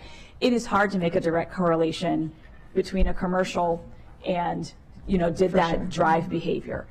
It is also difficult to see success in the short term for something like this. And I think everybody wants to say, you were here in February, are opioid rates half of what they were since then? They are not. And it is this problem didn't happen overnight, and it won't go away overnight, but I will tell you that we are working, you know, tirelessly. I think I'm in an opioid meeting probably every day to really get a handle and get under control. We see the urgency in the community and are pulling all levers, whether that's social media campaigns, radio ads, TV ads, reaching into the community, one-on-one conversations, working with our mental health providers and treatment programs to really make sure that we are hitting all angles. Yes. I just wanted to add, one of the significant improvements we've had in the past year was the use of syndromic data, hospital data. We utilize a system that was set up to do bioterrorism surveillance, and we've added algorithms to identify self-harm, to identify opioid use, the data we shared with you today. The great improvement on that is it's near real time. It's yesterday. It includes people who went to the emergency department yesterday. It's not perfect because it's looking at specific keywords, but it does significantly help us to see if interventions are having an impact. Rather than waiting 6 months for data, we can see it more immediately. And also, Councilmember Meek, just to add, Dr. Davis pointed this out earlier in a presentation back in January, February timeframe. We actually convened Health and Human Services all hands on deck meeting to look at not only a opioid campaign, but the relationship across the county, the other partners that we have, the impact, whether or not lessons learned from COVID, for example, the hub and spoke, how we could get deeper in the community, as Council President Glass noted from the heat map, that it's throughout the county, across the county, in ways that we can connect with our community partners and increasing not only from a campaign standpoint, media campaign standpoint, but also a community trust level standpoint, getting more folks involved. And so we continue to revise that, evaluate its effectiveness, and move on from those lessons learned to leverage more connection to the community. Thank you. Have you used any youth social media influencers to reach our younger population by any chance? Thank you again for that question, Councilmember Meek. So we've been working with our children, youth and families, and our Positive Youth Development Street Outreach Network to look at the most effective approach to reaching those individuals that our youth in particular. And so we are expanding, and we have a weekly meeting, HHS meeting, collaboration meeting, just to look at those media campaign points. So yes, we are using and expanding that and looking at other partners in the county or across jurisdictions, as Dr. Davis noted, to look at best practices. Thank you. Okay. Thank you very much, Councilmember Mink. Councilmember Luedtke. Thank you, Mr. President. A quick question, couple of questions, but one about the slide on Narcan administration. Is that data incident-based tracked, person-based tracked, or do you have both? So, for example, if you've had 100 occurrences in a 60-day period of Narcan administration, are you able to tell whether that data is repeat or individual instances of different people? I believe this data is individual instances. Okay. So Okay. there may be, so there may be repeats within there. So it's individual administration. Right. Right, and one thing to keep in mind is Narcan can be the first thing administered on contact. It may not be an opioid overdose. Correct. But, it's a precautionary thing, just in case. So it's Right. not going to show us every single case there. I just know that that is something that is certainly a common thread from EMS clinicians across the state, that they're often going back to the same addresses over and over again. And so I thought, that kind of data would be useful for additional targeting for those for whom this is a repeat occurrence. The intoxication deaths that you discussed, does that include all substances, whatever caused the intoxication, and is that where the intoxication is the primary cause of death, or whether it is a contributing cause to death?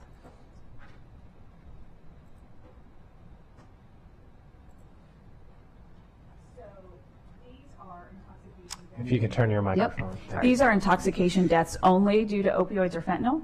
Okay. So where opioids or fentanyl was involved. So there may have been other substances on board. And this is not looking at the entire population of intoxication deaths, so it's not looking at alcohol or cocaine, for example. Some of these might be repeats. So you can imagine that somebody could have cocaine and opioids. Right, right. I'm asking, there was and now I'm trying to remember which paper I read it in this morning, so I apologize.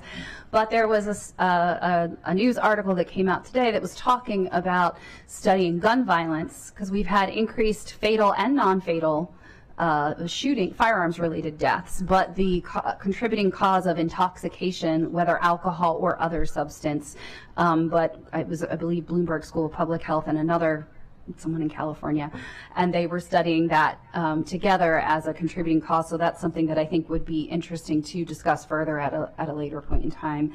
And then the third question I have, and final, I promise, also piggybacking off of Councilmember Albornoz's discussion related to cannabis, our laws changed October 1st of 2019. We eliminated the ability to give a civil citation to a minor who was smoking cigarettes, vape, etc. At the same time, we've had an increased use in vape amongst our adolescent population as a whole. Cigarettes are not the item of choice. But also in using the vape devices, increased consumption of THC. With increased calls for services to assist our adolescent population with cardiac-related issues that come from doing that. I know some other jurisdictions have tried dealing with this, because you can still be disciplined at school for having engaged in the behavior. It's very hard to monitor. But they have used cessation programs as a diversion to traditional school discipline, that if you're caught, then you're going to have to go through a cessation program, and it involves the parent as well, or guardian as well, to get that buy-in, so that you have buy-in in the home as well. And I wondered if that had been considered here. That's a great question. I don't know that if we have looked into kind of those types of cessation programs. I know that we have done some work with families in how families and parents can do a better job of engaging their youth in, one, just asking about, are they using substances, and if they are using substances, how to talk about treatment in a way that is more likely to get them to go into treatment. One of the big concerns that we've had is our parents feeling like they don't know what to do, right, and can't convince or force their child to go into treatment, and the families that have gone through that educational curriculum have had a much better success rate in getting their kids to accept treatment.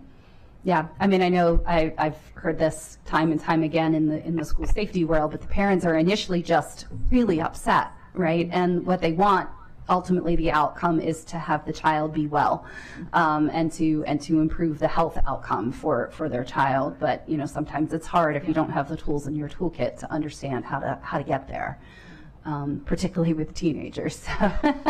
Thank you. No, I really appreciate that.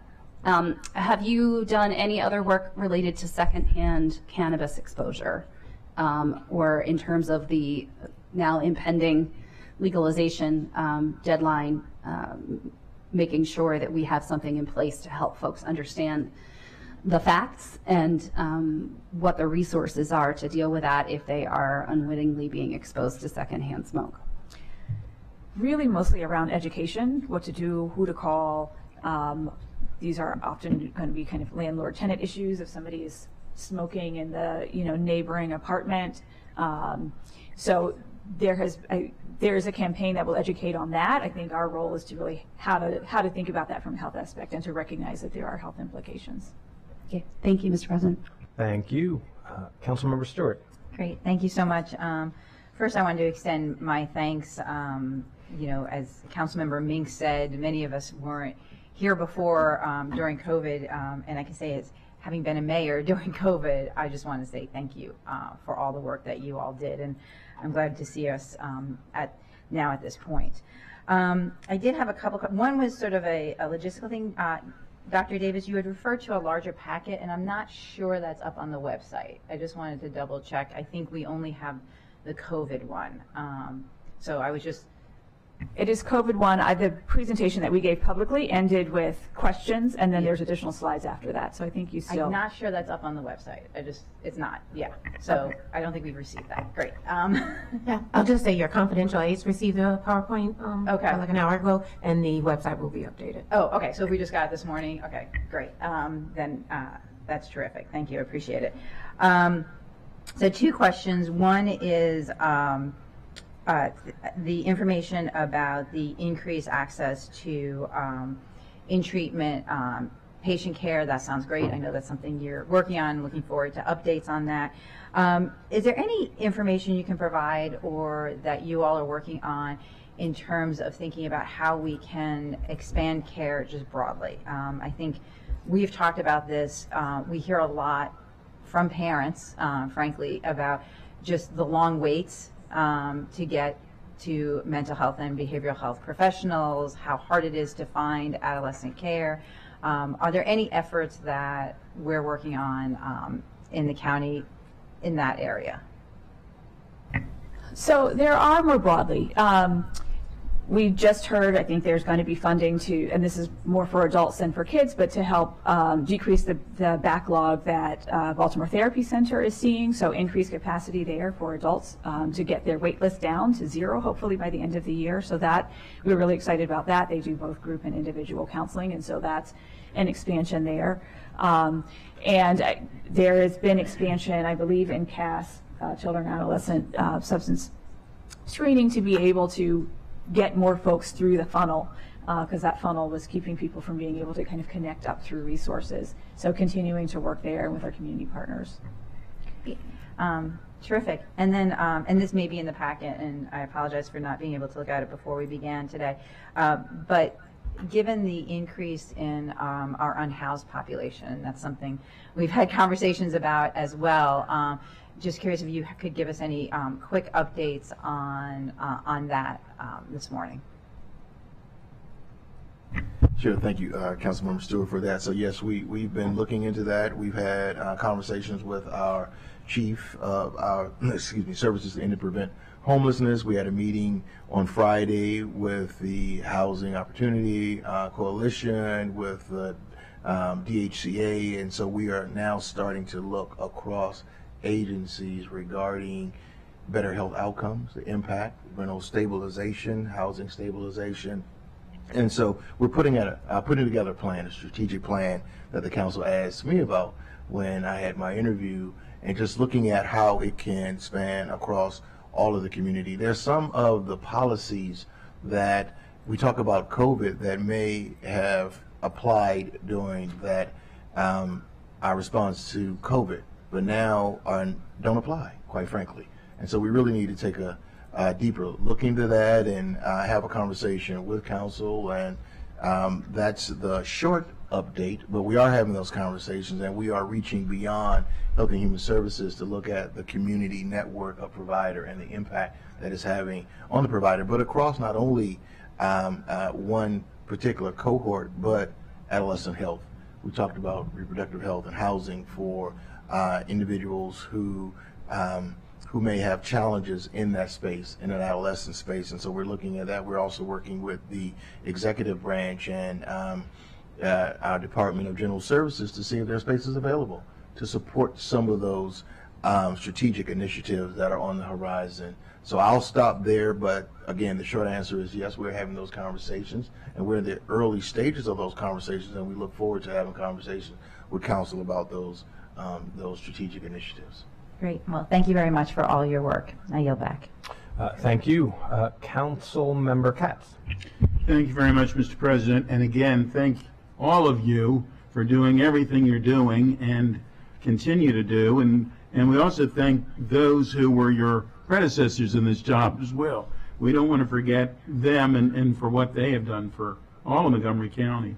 And I did want Dr. Davis to know that Sally and I did receive a booster on, because you said it, so therefore we did it on Saturday. And, you know, my arm didn't even hurt as much this time. I don't know. So maybe it's just your bedside manner that caused that for me.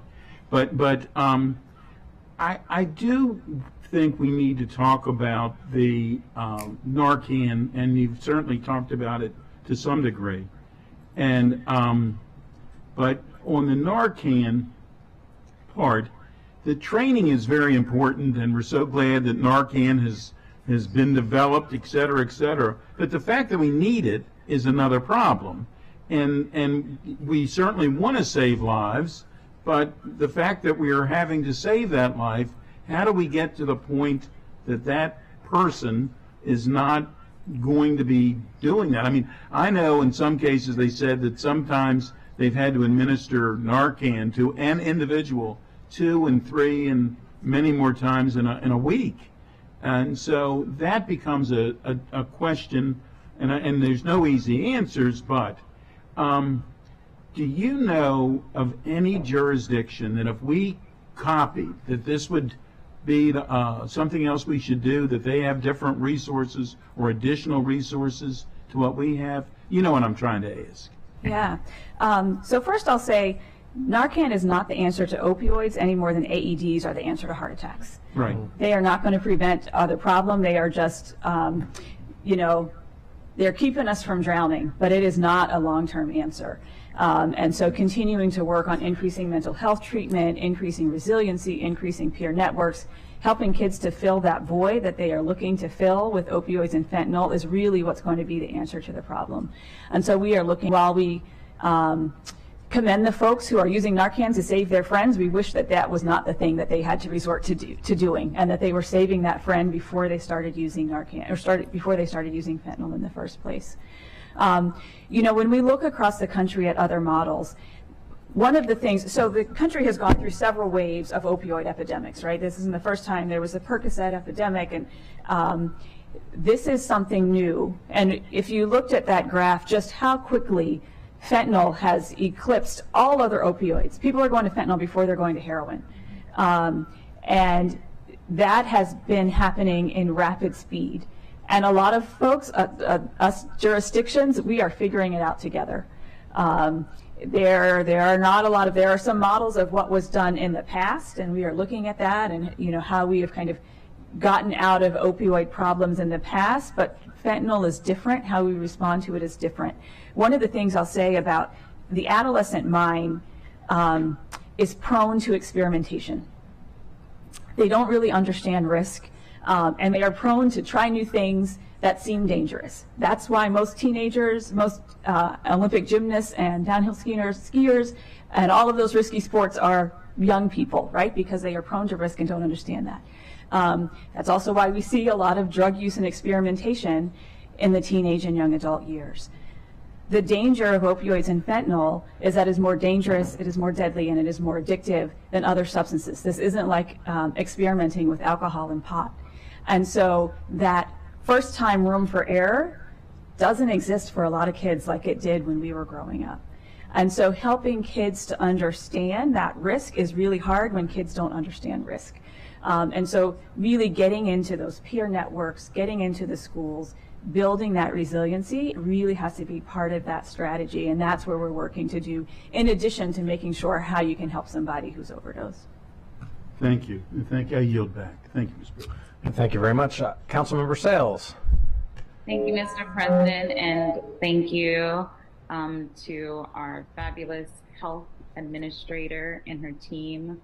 I'll also echo the sentiments of my colleagues for the leadership from our past public health officers and our current leadership for making sure that we were vaccinated and stayed healthy and carried on some of the best practices that we've learned during the pandemic to support our minority communities especially. So really appreciate the broad overview, and given that this is my first presentation for one of these updates, are we generally going to receive just topics of your choice or topics of timely issues, or how are the presentations planned and selected before? Sure. So this is my first sitting as Council of Board of Health, so I would say we're figuring it out together, how we're going to do this. We did, our legislative aide, Leslie Fry, did submit to Council if there were any specific things that folks wanted to hear about, and so COVID and opioids were at the top of that list, so that's where we focused on, but there is additional information in the confidential packet that you'll receive that has more data on the county health rankings, and county health data trends.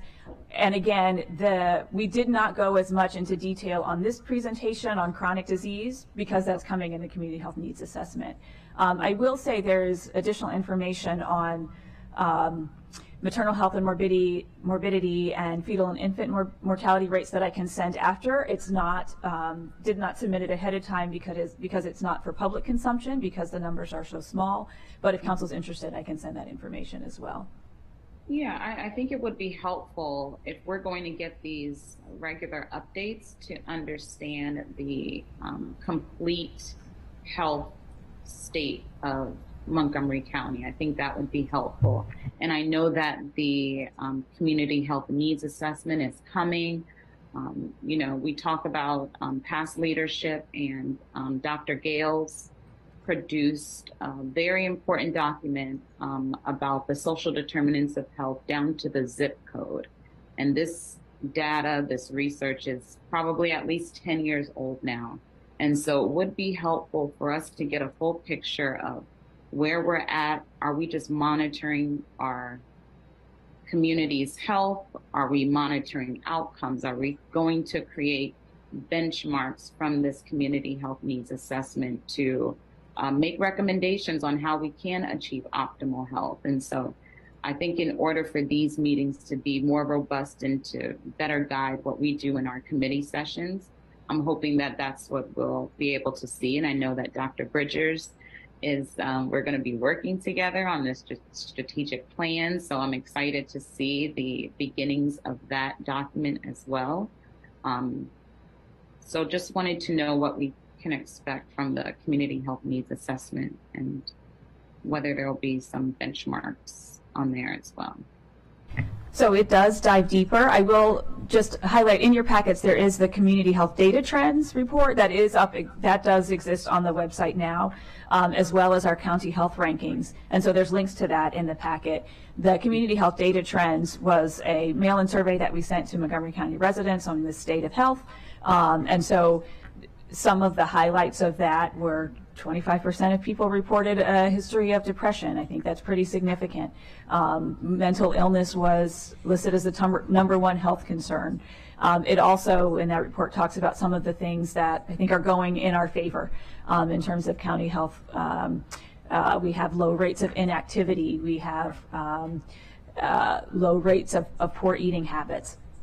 And so we have, low crime. Those things really help us in terms of, why Montgomery County, yet again, is at the top of the list for Montgomery County, for Maryland health rankings. And so there is information there that kind of gives you the opportunity to dive a little bit deeper into that.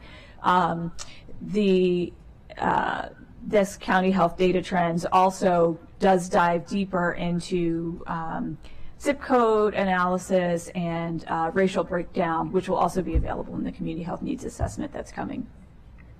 Okay, all right. And will it also include recommendations? Because as you've identified, risky behaviors identified include the poor eating habits, lack of exercise, and texting and phone use. So I know that there are campaigns targeting opioid usage, and, poor eating habits can lead to a myriad of other health challenges. And we know that distracted drivers can impact pedestrians and other drivers. And so now that we know what the issues are, how are we working across our departments to make sure that these are addressed? I would say the data trends are really data. That is for those of us who like to nerd out on data, that is an opportunity to go deep on that. I think the additional conversations really come in partnership with you all, the council, and with the community, and with the Commission on Health, of really thinking through, here's where we see the challenges. How do we work together on what those policies are, what those new regulations are, what those new laws are, what just needs to be a public media campaign to really get to that next level on moving forward. And so I really welcome the opportunity to work with each of you and the Council on Health specifically on where are those top priorities to say, well, where do we want to dig deeper and what can we do together on that? Yes. Okay. Looking forward to that. And I've received some emails from concerned constituents about the removal of mask mandates in healthcare settings. Do we have any data to support the removing these mandates in settings where our sick and vulnerable residents are not going to be exposed to contracting COVID? Or well, we have data that masking does work, and individuals are still welcome to wear masks when they go to healthcare, when they go to shopping. We're following the lead here of the CDC and of the Maryland Department of Health that no longer requires masks in healthcare settings. Some healthcare settings may still require masks, and certainly if we hit a certain threshold in Maryland, the recommendation across the state will be to go back to that. But while we're at this lower level of incidence and of serious illness, they're letting healthcare providers make their own choices with whether or not masks would be required. We've received some of those emails and calls, and our recommendation is we know people have vulnerabilities that they're concerned about and that's why they're going for healthcare. It's always an option to contact your healthcare provider and asking if an accommodation could be made. Sometimes they'll call you when you're ready for your appointment so you don't have to be in the waiting room. And it depends on the setting. Some healthcare offices are very small. Some deal with, I know at Dennis Avenue, we deal with TB in some of our clinics, and so they're more likely to have masks utilized in those settings. And individuals can always ask their healthcare provider when they're in that one-on-one setting to please wear a mask, and I think all healthcare providers would accept that request. Okay, thank you for that. And one last question. Since we last met in February to discuss the opioid and fentanyl crisis, given that the importance of prevention, Councilmember Katz asked about this.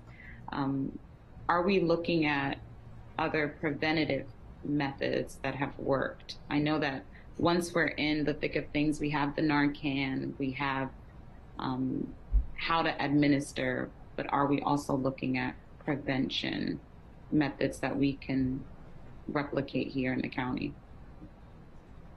Certainly, and we've looked at a lot of adolescent programs, training programs that are in the high schools, expanding those to the middle schools. The Botman Life Skills program has been very well renowned in being successful in this area, but also expanding our adolescent peer network program so that it's not just kids having to go to adults, but that kids can intervene and interact with each other. So looking at those programs that already exist, how can we expand them, and then looking at what are best practices kind of across the country really. In terms of prevention efforts.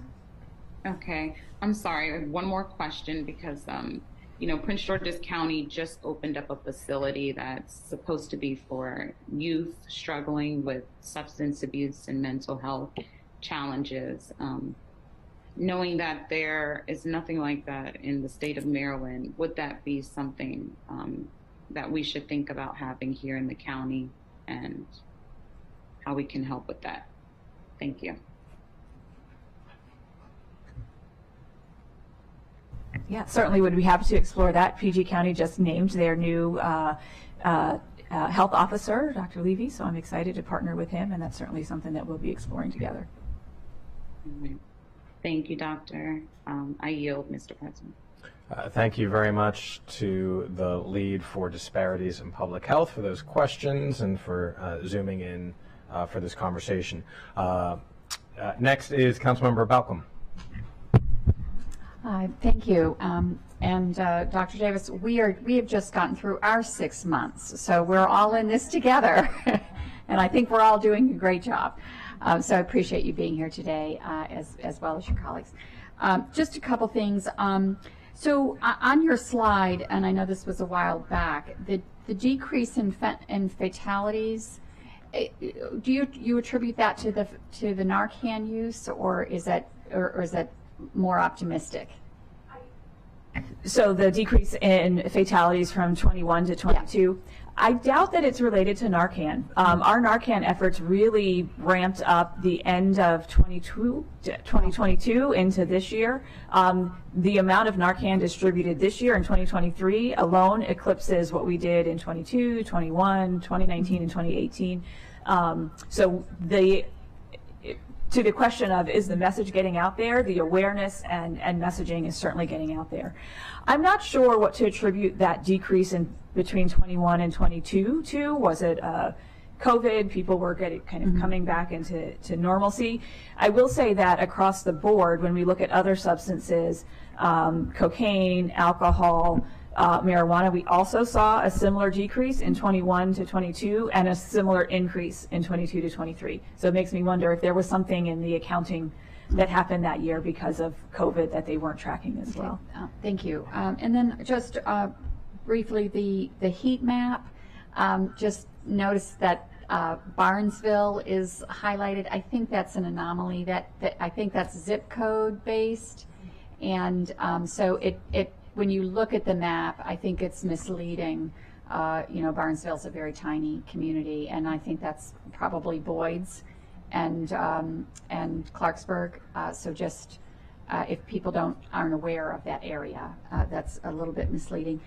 And then just finally, I think the messaging about certainly the fentanyl, but also cannabis from the messaging with parents. So I'm going to age myself twice in one statement. Okay. The old commercial, this isn't your parents', I don't even remember, this isn't your parents' Oldsmobile, right? This is not your parents' cannabis. And I think that it's and similarly with fentanyl, I just think that parents don't understand the significant risk with fentanyl. And then also from cannabis, it's not the same as it was 30 years ago, and I don't think parents understand that. And so I think the messaging really needs to focus on parents as well. This is so important for parents, but also important for our older adults who may be seeing legalized marijuana and thinking back to their youth. This ain't the same marijuana. It's probably 5 times stronger, and so that messaging really across the board of this is a different strain than what you may have seen earlier. It would be wonderful if we had the same thing happen to fentanyl that happened to the Oldsmobile. Thank you. I thought we were going to talk about Nancy Reagan slogans from the early '80s, which already dates others here. But appreciate those comments. That's new. Councilmember Katz says. Councilmember Fani Gonzalez. Can I go very quickly?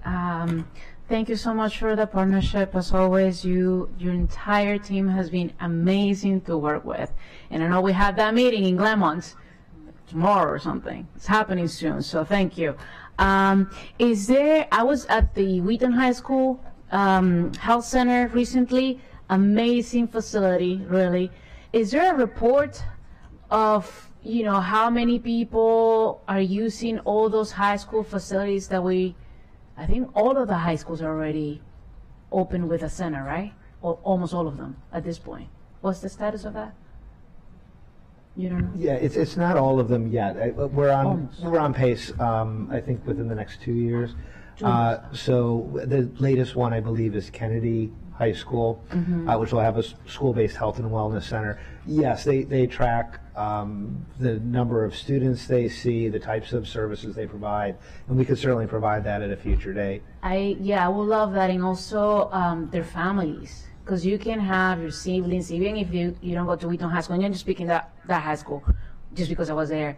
I mean, having a health center in your neighborhood is huge, and it's so positive, and I would love to see that data. So that's one. And then the second last thing, I know this is controversial, but I gotta ask you.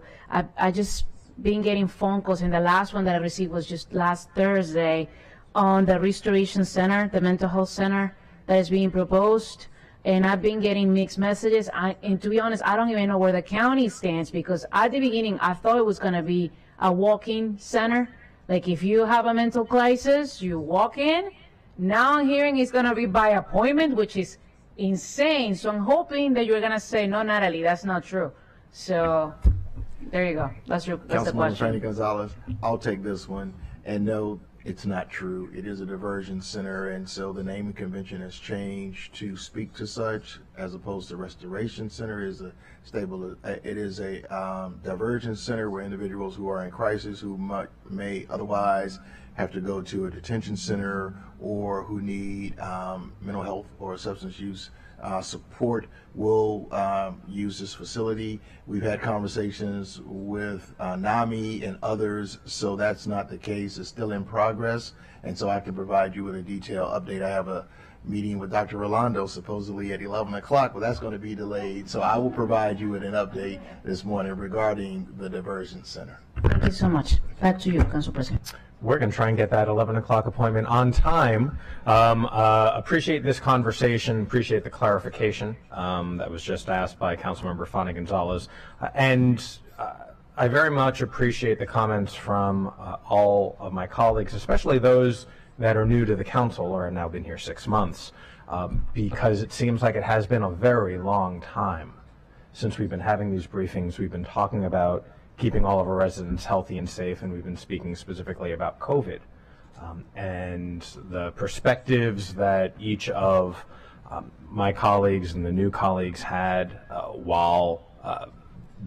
before getting to the council, and having those life experiences inform them that they are now here and fully engaged in this conversation is critically important. So I thank each and every one of you. And Dr. Bridgers, Mr. O'Donnell, Dr. Davis, thank you for the presentation.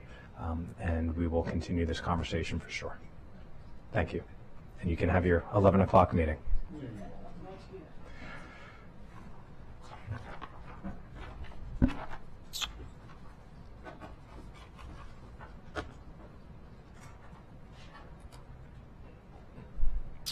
Okay, colleagues, we are going to move to district council session now because we have a zoning text amendment 2303 Bethesda overlay zone extensions that is before us. The Planning, Housing, Parks Committee recommends approval with amendments. Ms. Nadeau is here. I will turn it over to the chair of the Planning, Housing, Parks Committee, Chair Friedson. Thank you, Mr. President. Appreciate it. I think this one is pretty straightforward. The Planning, Housing, Parks Committee reviewed a zoning text amendment sent over at the request of the Planning Board that relates to Bethesda Overlay Zone, also known as the BOZ. The BOZ is unique in the way that it restricts approval validity periods. It's essentially a use it or lose it construct due to the specific cap on density. For those colleagues, you'll recall there's a similar dynamic that was done in Silver Spring as well as part of that master plan. The intent of the BOZ is to avoid a hoarding situation where the pipeline gets clogged with projects that are essentially sitting on approvals. My office was approached about this ZTA originally as the district council member related to Bethesda, about allowing for an extension for approvals based on certain challenging market dynamics with labor shortages and construction costs and inflationary dynamics. But I thought it was most appropriate to defer it to the professionals in the planning department and have them assess the need and determine whether or not an extension was reasonable and appropriate, and to make a recommendation to the council, which they have done, given the variety of market factors. I don't believe that the ZTA does any harm to the integrity of the Bethesda overlay zone, but it does show some recognition for the realities that these projects currently face. I will note that there was a request from one of the related properties, Washington Property Company, for a 2-year period. The planning department had recommended a 1-year period, as we did originally. Deferred to the professionals in the planning department that 1 year seemed reasonable and appropriate. The PHP committee unanimously recommended approval of the measure with one very minor technical amendment that included the language related to an application for a building permit, since it was originally drafted as the building permit being the trigger, but really it's the application for a building permit, and that was just the technical amendment, and the committee moved for approval of this 1-year extension, which was at the request and the recommendation of the planning department and the planning board. So with that, I'll turn it to Ms. Nadeau if she has anything to add, but we have a committee recommendation before the body. Nothing to add. There you go. Good report out. There's a Planning, Housing, Parks Committee recommendation for approval with amendments. And not seeing any other comments, Madam Clerk, if you could call the roll. Councilmember Lutke? Yes. Councilmember Lutke votes yes. Councilmember Mink? Yes. Councilmember Mink votes yes. Councilmember Sales? Yes. Councilmember Sales votes yes. Councilmember Albornoz? Yes. Councilmember Albornoz votes yes. Councilmember Jawando is absent. Councilmember Katz? Yes. Councilmember Katz votes yes. Councilmember Stewart? Yes. Councilmember Stewart votes yes. Councilmember Fanny Gonzalez? Yes. Councilmember Fanny Gonzalez votes yes. Councilmember Balcom? Yes. Councilmember Balcom votes yes. Councilmember Friedson? Yes. Councilmember Friedson votes yes. Councilmember Glass? Yes. Councilmember Glass votes yes. And that is approved. Thank you. We are now going to move to the consent calendar, and there are several items on the consent calendar for our approval. But before we go to the consent calendar directly, there is one item, item 3D, that I will need a motion to waive the rules of procedure, Rule 3, to allow for immediate action. So moved. Is there a motion? Moved by Council Vice President Friedson, seconded by Council Member Stewart. All those in favor of waiving the rules? Unanimous by all those present. And with that, is there a motion to approve the consent calendar? Pardon me, Mr. Glass. Yes. Councilmember Sales, did you want to vote on that item? I apologize. Yes. I thought I saw her hand. My apologies. Thank you very much, Councilmember Sales. And so with that, there's a motion by Vice President Friedson, seconded by Councilmember Lutke. All those in favor of the consent calendar? And that is unanimous by all those present. And long list of consent calendar items. So colleagues, we are in need of a motion now to go into closed session to consult with counsel to obtain legal advice pursuant to Maryland Code General Provisions, Article 3305B7 and 3305B8, to consult with staff, consultants, or other individuals about pending or potential litigation. Topic is pending litigation involving the county. Is there a motion? So moved. Moved by Councilmember Lutke, seconded by Councilmember Katz. All those in favor? And that's unanimous by all those present. Thank you, colleagues. We're going to meet in the third floor for that closed session, but just a quick programming note for everybody who is following. We will go into closed session, and then we will reemerge from closed session because we will have a special proclamation at noon to honor the United States Capitol Police Officer Harry A. Dunn, who's awarded the Presidential Citizens Medal by President Biden, and that is an honor that will be bestowed upon him by Councilmember Fanny Gonzalez, and that will be at noon. And so with that, we'll go into closed session right now.